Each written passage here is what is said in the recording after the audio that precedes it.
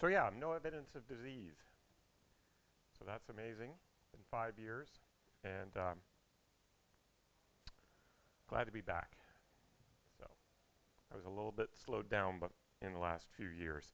So Ensō is getting back in progress. This is joint work with Thijs van der Storm, and we've been working on this for a few years. So how many people have seen this before?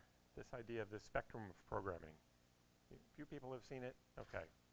I'm going to go through it again because I like it. It's a spectrum that says how to implement something versus what you're implementing, and what is a specification and how is the implementation. And so there's this idea of verification that Adam told us about and Benjamin Pierce told us about, which you prove properties of your how and your what. You have to implement the how, you have to implement the what, and you have to implement the verification. So it's a lot of work. There's this other idea, which is synthesis, that's been talked about over the years, and it goes directly from the what to the how. You generate the how from the what. If you have a complete specification, then you can generate code sometimes. That's very, very hard. Harder than verification even, I think. So that's not very common either. But there's been this other idea, which is verification light, that has been very successful in computer science, and it has to do with type checking, bug finding, race detection, all kinds of static analysis of a restricted specification. Okay, so you're not verifying full specifications, you're verifying partial specifications. And those can be fully automated, and they're very successful. Kind of the bread and butter of PLDI and POPL for the last 10 years, I think. But the idea that I'm interested in is the idea of synthesis light, which is just like verification light, where you restrict the specifications to be domain-specific specifications. So they're restricted. They aren't predicate logic anymore. They're restricted specifications. And this is kind of what model-driven development is trying to do, I think.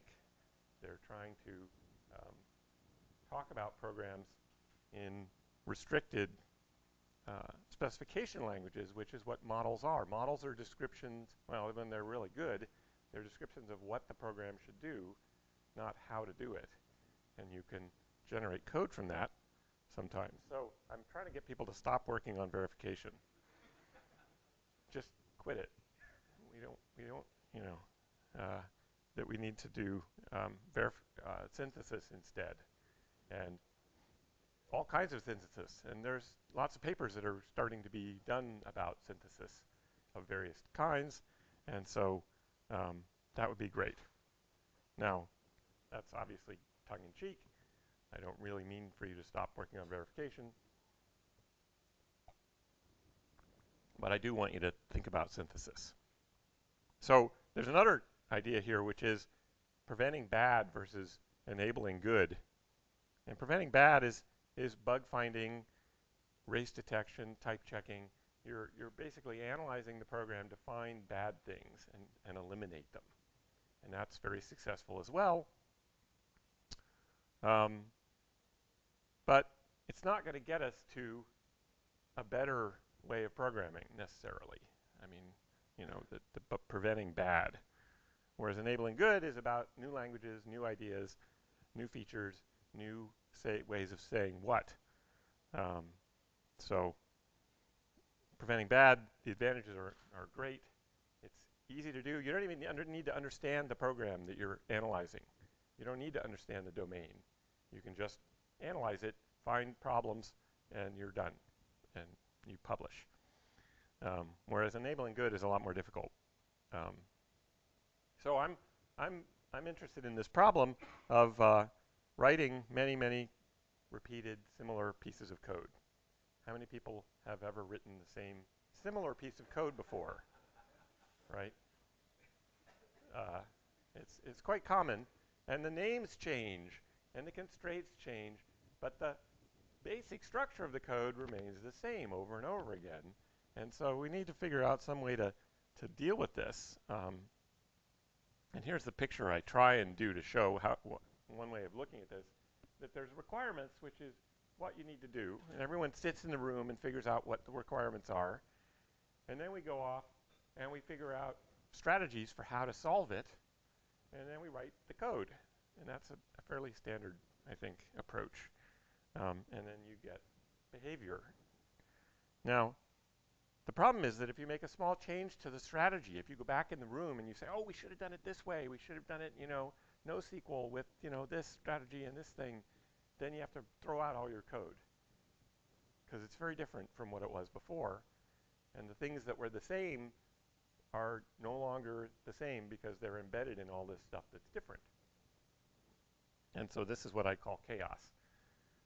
It's a small change to the input has a huge change on the output, right? That's the problem with that. So here's one way to not do that, is to reify the what somehow, and then reify the strategies. That's the key thing. If you can reify means write it down, formally specify it somehow, then you could generate the application code, perhaps, and get the behavior. And so if you change here's one picture of this, that the requirements go into some kind of a problem-specific specification of what the problem is. That's the what. That's been, all of the implementation details have been removed, and that's what you call a specification. And then you have technical requirements that say how you're going to do it, and that's the general strategies, and those things together let you get behavior. So one example is a data model and a data manager making behavior. And that's what you do when you use SQL, right? You write your data model at a very high level, and then you have this very powerful strategy. You turn on the engine, you crank it, and it generates a powerful implementation strategy for managing your data without you're having to worry about how it happens, right? How many people know how the SQL works inside? Maybe one or two, right? But it's amazing, right? It does a great job. So there are other data managers. So the other thing you can do when you do this is you can kind of add features in here without changing the what, right? You could make this a distributed data model. You could make this a secure data model. You could make it, all kinds of different things. Logging data model. You could make it have a notifications of everything. You could make it be, huge scaling, whatever. If you can do it right, that's the vision. So okay, so here's what Ensō does.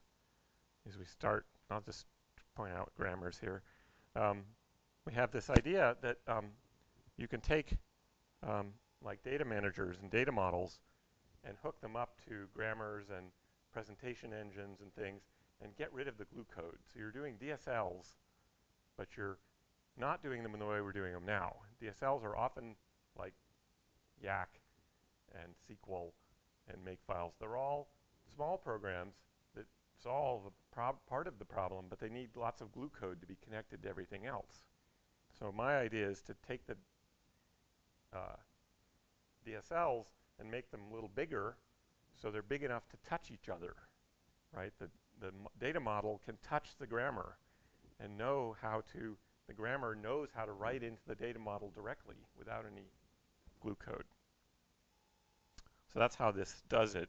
So imagine that you have a data model that defines points with an X and a Y field. Then this is a grammar that says, well, make a point when you see an open paren and set the X field to an integer and then read a comma and then set the Y field to an integer and read a close paren.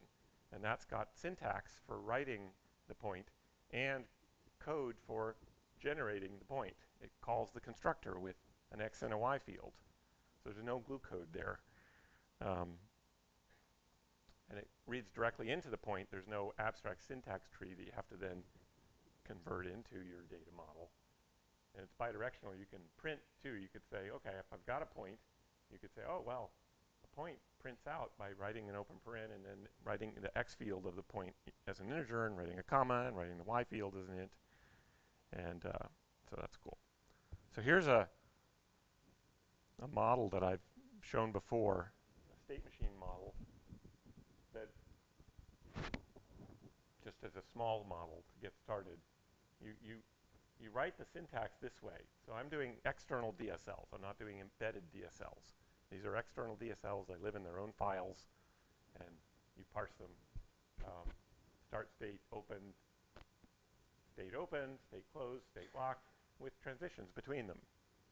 And here's a grammar that will parse that file.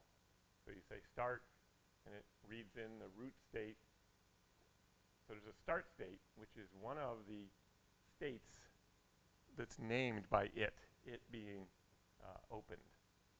And so that means go and look up in state sub it, which is state sub opened, and set that to the start state. Can't do that yet because we haven't read in the states, so that's got to be delayed in the parsing. But then we read in states, and we read in S for each state, and that makes a state, and it makes a state and gets its name as a symbol, and reads a bunch of out transitions, which are keys, sets the out transition to T, and that does on event, go to, and then again root states of it. That's the name of the state we're going to, opened, locked. And it can't resolve any of those names until it's read everything in and made all the states. It's made the state machine and made 3 states, and then it can look up it sub opened and set the start state to the open state, and it can look up the links and set them. So that's kind of nice. That's what I mean by it kind of the grammar knows how to write into the data model. So here's the actual data model that it is being written into. It's got a class machine with a start state and states, and the bang, I'll explain in a second, class state with a machine.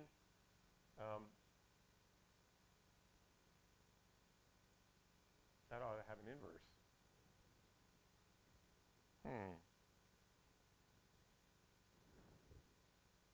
Yeah, well, I'm going to leave it out. So this is the machine is the inverse of the states field. They're inverses of each other in relational modeling. It's got a name, a set of out transitions, and a set of in transitions. And a transition is an event that has a string, and it has a from, which does have an inverse, which is the out, and a state, which is the inverse, which is the in, called from and to. And so those are all connected up in a graph, right? And if we want to look at one of these, we can talk about the topic of my talk, which is, oops. That's too small, I think. Is it? No? Let me go and load one of these things. So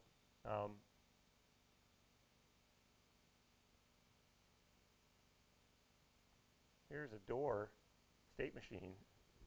Everybody read that? Yeah, that's right, readable.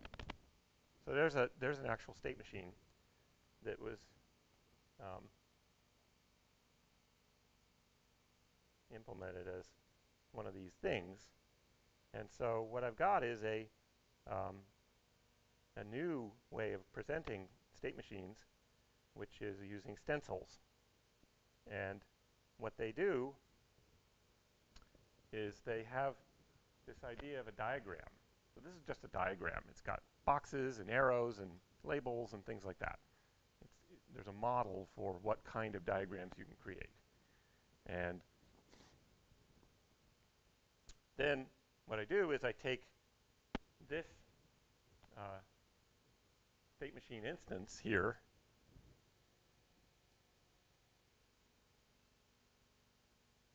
and which is an instance of this data model. And what I do is I take these classes and I map them into the diagram language. And that's what I call a stencil. It's a mapping from some abstract model into a diagram. okay? And we're going to go and look at that in a minute just to get a feel for it. But it lets us make diagrams that are specialized, right? You can't make a diagram that is anything other than boxes, circles, and arrows, which is what a state machine has. You can't add a triangle in there. And this isn't a generic diagram anymore, and it's a specialized diagram. And you can move these arrows around to, to make them be wherever you want them.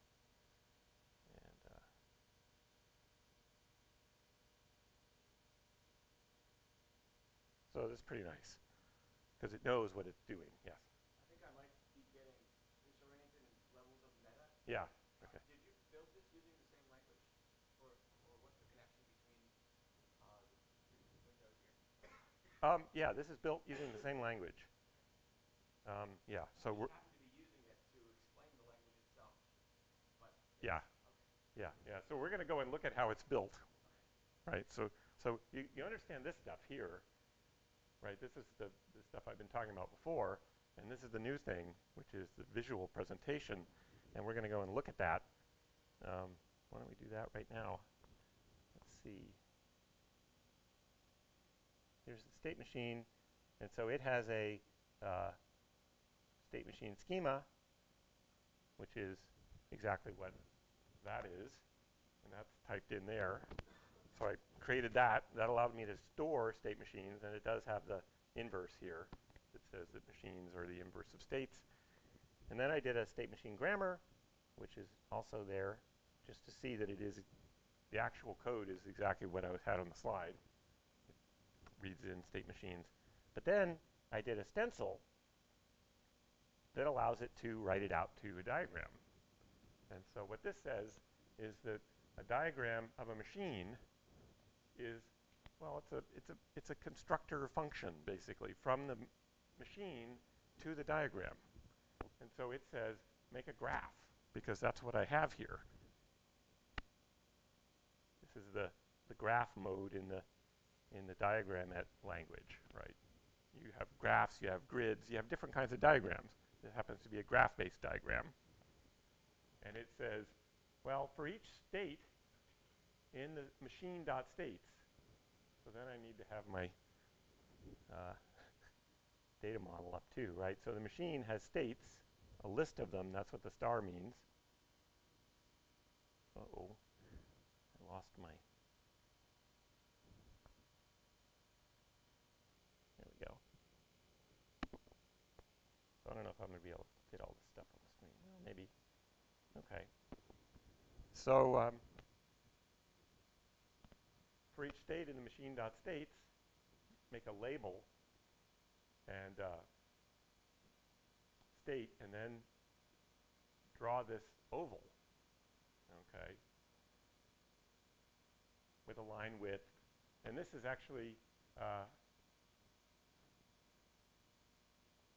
don't know if that's working right now. I think that if the state is the machine.startState, then it's supposed to be a dark oval, and it's otherwise the 1. So I might have lost that in the recent chaos. And then put the text inside the oval with a bold of the state name. So these are all things that are coming from the data model, right? So it's kind of writing it directly from the data model into this diagram language. And then the thing is, how do you create the links? Well, once it's created the states, it's labeled them as a state, okay? And those labels get mapped from the semantics of state machines, the data model, get mapped down to the picture elements, the ovals. All right, so that's the mapping that allows it to go and, for each state in the state machines, make a transition object for each state.out. State.out is the list of out transitions. And so now we're in a mode where we're working on a transition, and the transition event is the label, and the transition from, that's a semantic reference to the source state, but it gets mapped down to the diagram, and the 2 is a semantic reference to the target state. It gets mapped down to its oval, and then a line is drawn between them with an arrow and an event as its label. And so that makes the labeled arrow. Now, that's 15 lines of code, and I claim that that is a complete diagram editor for these state machines, which, yes? So this is bidirectional, so if I change the label, will the diagram not change? Yes. So it remembers. So this is not just a function. It's a semantics. It's a relational mapping. Yes, it goes completely bidirectional. And it knows things like, well, if we have iteration over states, then that means there could be fewer states or more states. So it'll add, and this isn't all done yet, but this is the design I'm telling you. So I'm trying to get the design right. That will tell you that you can add new states or you could delete states. So every one of these things gets a delete button. And there it is, delete state. Yeah. So that'll delete it.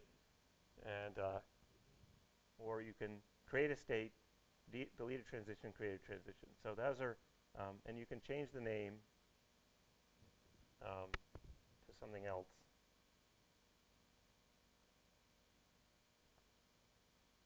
I don't know, zoom. And that writes it back into the, back from the diagram up, it writes it into the data model. So there's a direct connection between them. And my argument is that as I said, there's enough information in here to know how to edit every aspect of the semantics pretty much. How to edit the fields and how to add new states and how to add new transitions. And you don't need to specify any menus here because they're implicit in the iterations, right?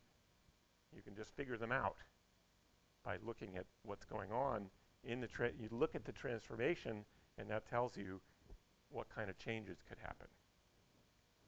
So that's why I claim this to be a complete application specification for editing these kind of diagrams. And then when you save the diagram, it actually writes it out back to the file that it came from. So if I save this, it's going to write it back into the door state machine model. Well, looks like it didn't do it. Oh yeah, it wrote it into the state machine model new. Yeah, so there, the state's named Zoom now. And it's renamed in the lookup, right? Because it knows that there's a connection to that when it wrote it out. So it consistently renamed it. I didn't want to overwrite my actual state machine, so I wrote it out to a new file. And it wrote it, the positions of where those nodes are into a positions file that is a separate thing that the diagram knows about. But the source file is uncontaminated, yeah. If I renamed it to close, that's a good question. I should get an error. Let's try changing this guy.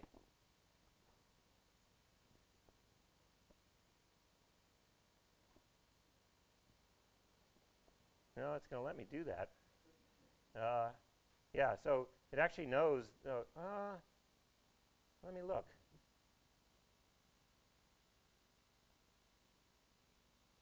Yeah, so this little thing here, I can explain these annotations now. This one means that it's a key. So name is a key, so it should be unique. And the data model should ensure that. I'm not sure why it didn't. And maybe it did, but it just wrote into the diagram, but it didn't notify. These bangs are just like colons, except they represent what we call the traversal. Okay, so these are graphs. And graphs are a little bit unwieldy if you can't traverse them efficiently. So what these mean is that you start with the state machine, the class machine, and if you iterate through all the states, and then for every state you iterate through all the transitions, the out transitions, and you don't iterate through the in transitions, because that's a colon, then you'll visit every object in this graph. So that's a spanning tree. Those fields define a spanning tree, which is useful to have. So that's optional, but it's quite useful, and it might actually be required at some point. So anyway, that's everything about the state machine example, I think. And now what I want to do is, well, is that going to, yeah, okay. We can do some other ones. So here's expressions. And note that I didn't mention it, but there's a state machine interpreter, which is actually code. So I do write code as well. And this thing says put the current dot name, current is m.startState. So that's a state. That's a reference to a state. So once you have one of these managed data models, you can just use these classes as if they were object-oriented classes and read and write them. So this thing takes a machine and gets the start state, and then sends out, while it's getting an input, it reads the current name, strips the input, and checks the current dot out. So this is the list of out states dot each, which is an iterator, do transition and gives us the transition. If the transition event is equal to the input, then the current task is the transition dot two, and we break, and it goes around again. So this thing implements a quick state machine. I don't think I need to show you that, right? Yeah. So, but that's Ruby code right now. So this is an example, a similar example with simple expressions and expression grammar, expression data model, and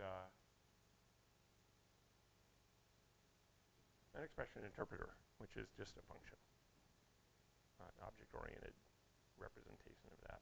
Okay, so everything's a language, and what's going on is that the state machine schema is what we looked at. We looked at state machine interpreter, state machine grammar, makes the state machine DSL, basically. And these things, though, are defined by their own grammar. So there's a schema grammar and a schema schema. So to write the schema, we wrote it in a schema grammar. That was how we wrote the state machine schema. And to write the state machine grammar, we wrote that using a grammar, which is stored in the grammar schema. But to write schemas, we have to have a grammar for that too. So there's these four kind of core schemas that are all interconnected. The schema, the grammar schema, which is the way of storing grammars, the grammar, which is how to parse grammars, and the schema grammar, which is how to parse schemas. So this thing formats into that, and this, it basically describes and formats all around. So I think one of my arrows is in the wrong way. So here it is. This is the actual schema.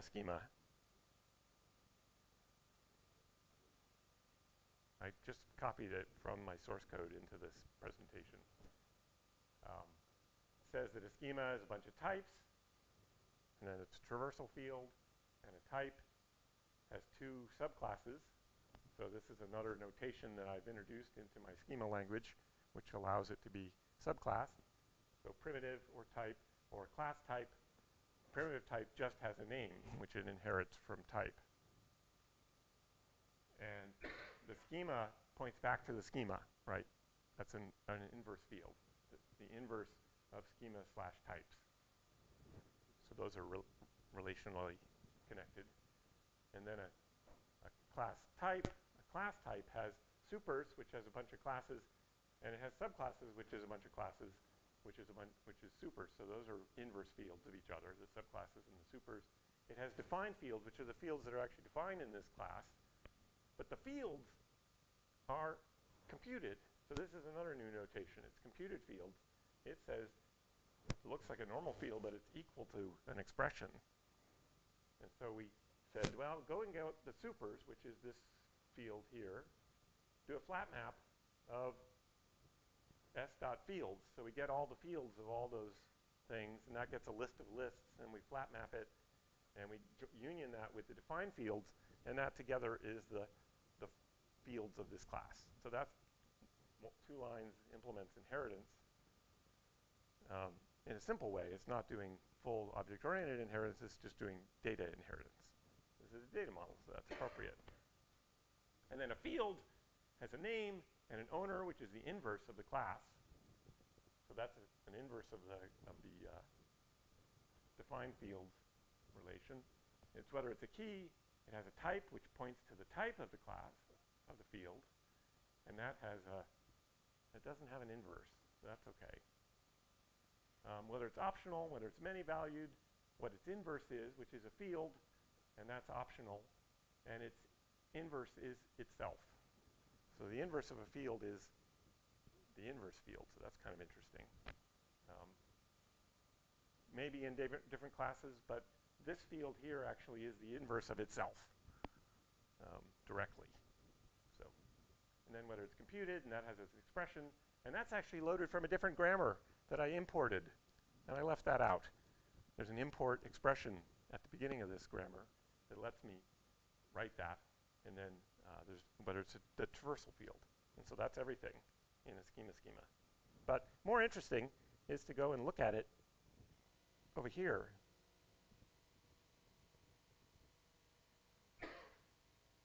Because I have a stencil for schemas, and if I go and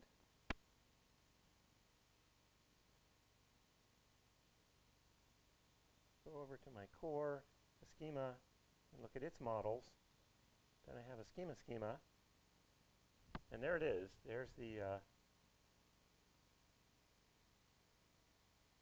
schema of schemas written out through a stencil into a diagram. And it has all the same properties, right? I can move these things around and change things and edit them and potentially add new classes, add new things.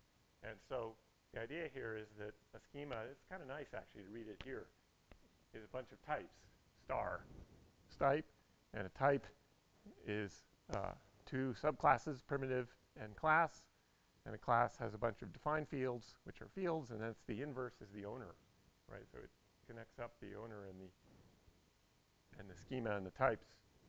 Those become opposite ends of a line, and so you can see that their inverses much more readily than having to read the inverse syntax over here, right? An inverse field here, this guy here is his own inverse, so he shows up twice, the same field.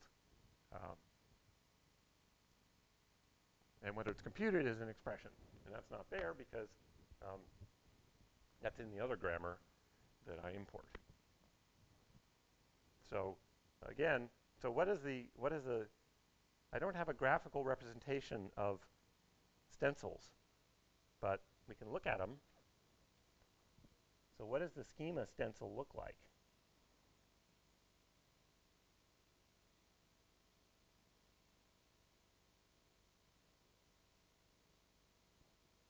Nope. Expression, grammar, schema, here we go.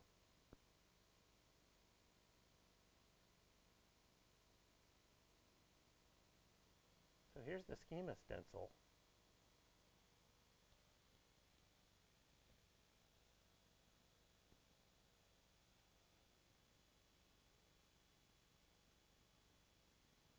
And it's all of 36 lines long. So again, I claim that that's a kind of a complete editor for schemas. And it says there's something similar. It says the schema is a graph, and a class is labeled with a box instead of an oval, and it's got a vertical list in it. At the top is the name, the class name, which is bold, and then it's got a for each field list. So now we're doing an iteration inside that thing for lists for each field, but it's got to decide what to do. If it's a primitive or computed, then it's going to include its name inside of the box. That only non-primitive fields are going to be drawn as lines, right? Those are the ones that are relations. And so it puts the field name and field key. It's either a colon, a hash sign. So you can actually see it's got the hash sign here. That name is a type, is a key, and key is a computed field.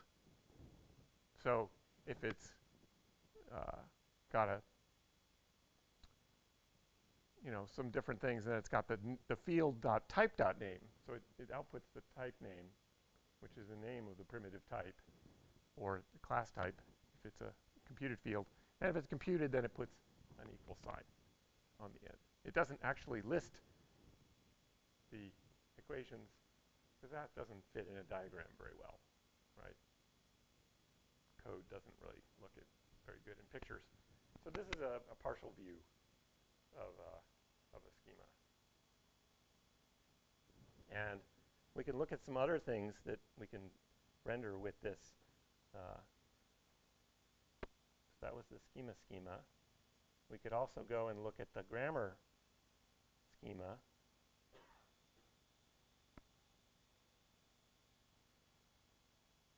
And you'll see that looks quite different. What this says is that a grammar is a bunch of rules with a start rule. Okay? And the rules have an argument. A rule has a name and an argument. So that's basically the name colon equals pattern. And the argument is a pattern. And all these things here are all subclasses of pattern. So they all have various different arguments that point to it.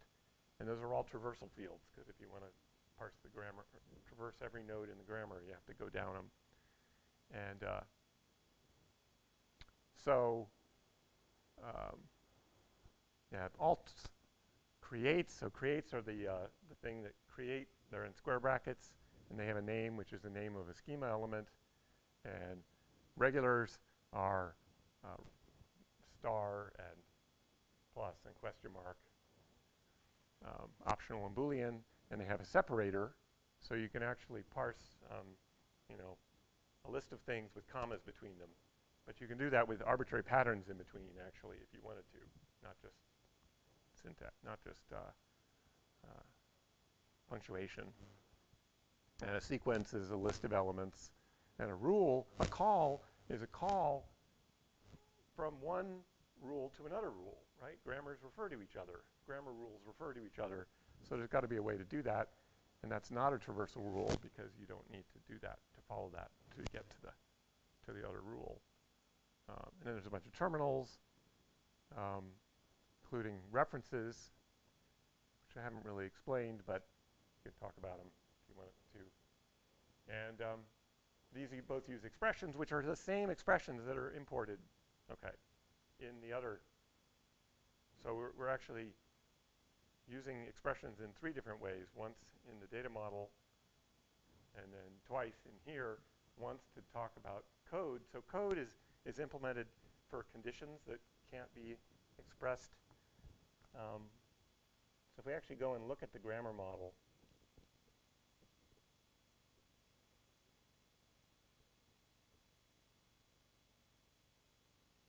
you'll see that there's some sort of computation. So we do use the curly braces with computations, but those are only to disambiguate when you can't do it with parsing. So star sets optional to true and many to true. Question mark sets optional to true, plus sets many to true. And these things here I left out of the diagram. They're for formatting. So you can render grammars back through this thing. You can render back through a grammar, and you get this exact text with line formatting and stuff if you add the right hints. So anyway, that's Stencils. There's a schema stencil, which is what we were looking at.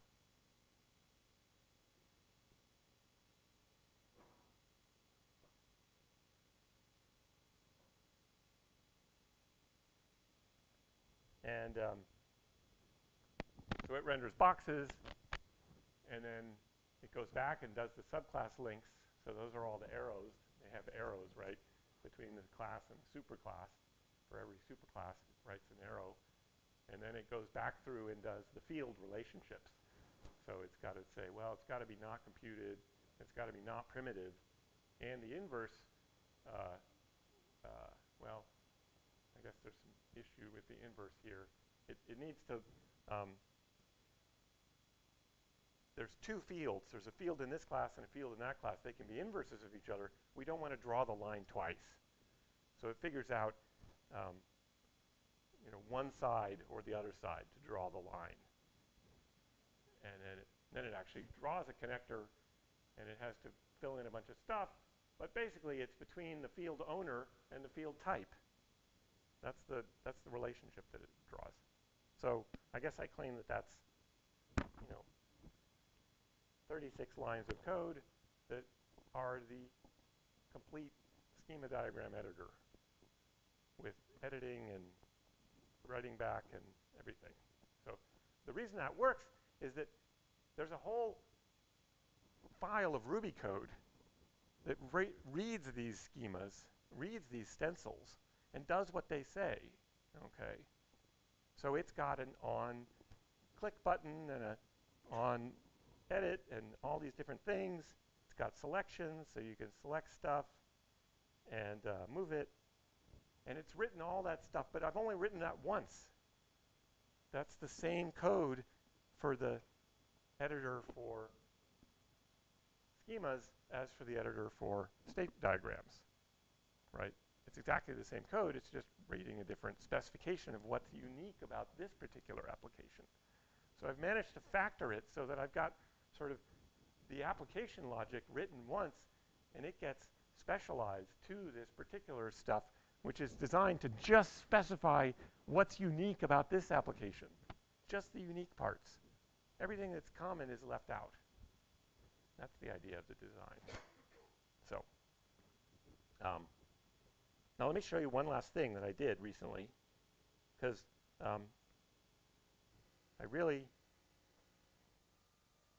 so you can look at the schema grammar, grammar schema. They're all unique, interesting things. There's the expressions grammar. That's the thing that gets loaded. Expression grammar. Talked about diagrams, talked about stencils. We saw the stencil schema. So I want to talk about Excel. How much time do I have? 5 minutes? Yeah.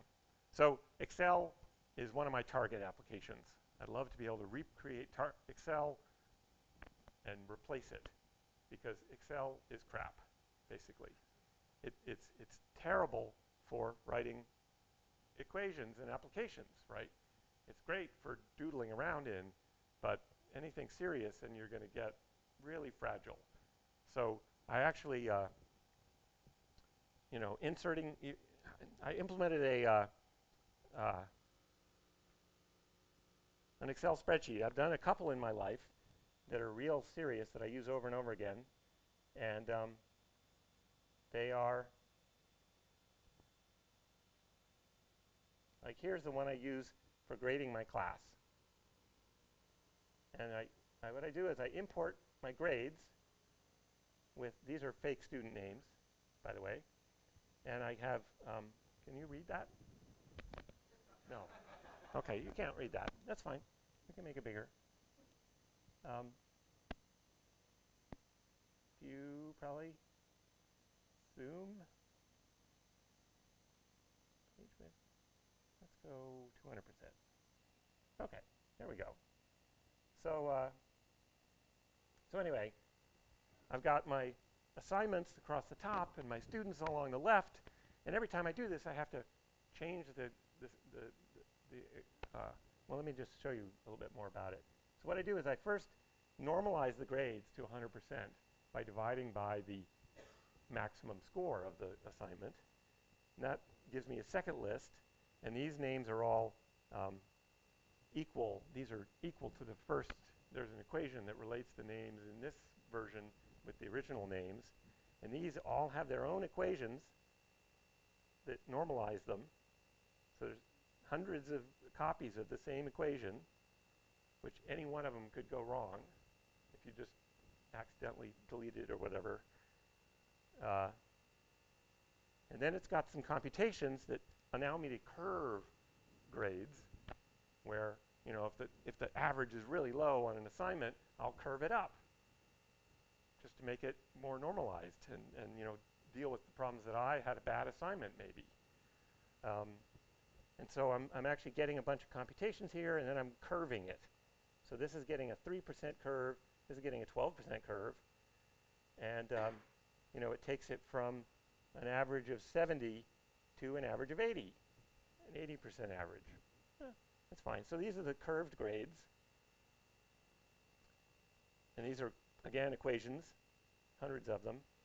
And then I deal with combining the things together, that they're different assignment classes, like homeworks get combined at a certain percentage of the final grade, and the midterm is combined in there. And so that gets computed as a contribution here, which is added up, and this is the final grade right here that sums those things up. And that's what I do. And I have to redo this spreadsheet and make sure that I don't mess up any of my equations. And if I add a column or add a row, everything goes haywire, but I have to do that every time because everything's different, except the basic pattern is the same. So I wrote the basic pattern as a schema. I thought, well, I'll try and do that. Why not? And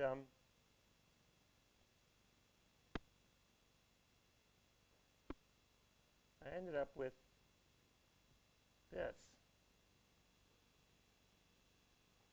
So this is the biggest schema I've ever written, actually.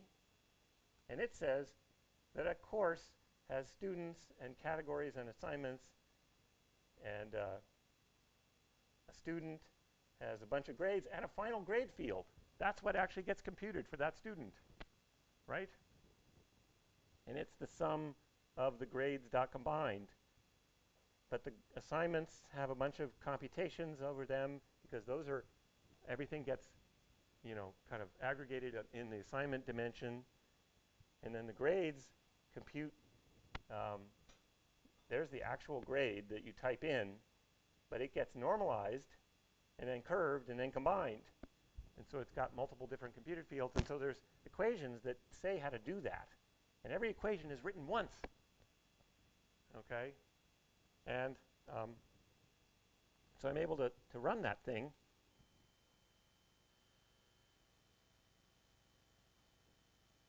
Oh boy.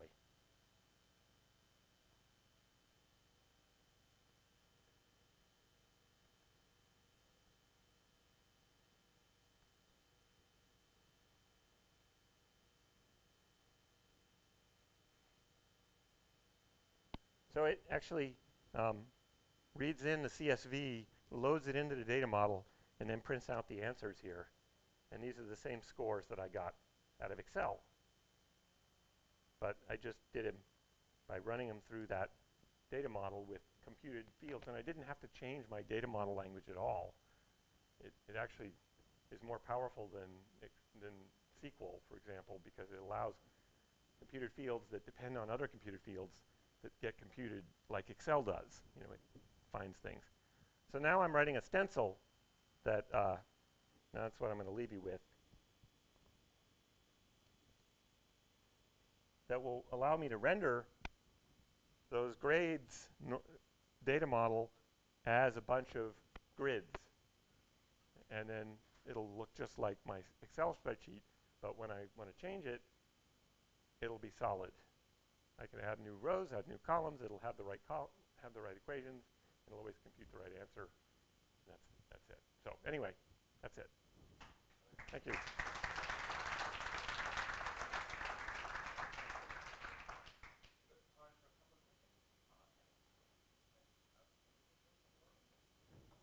So help me out. I'm just doing this.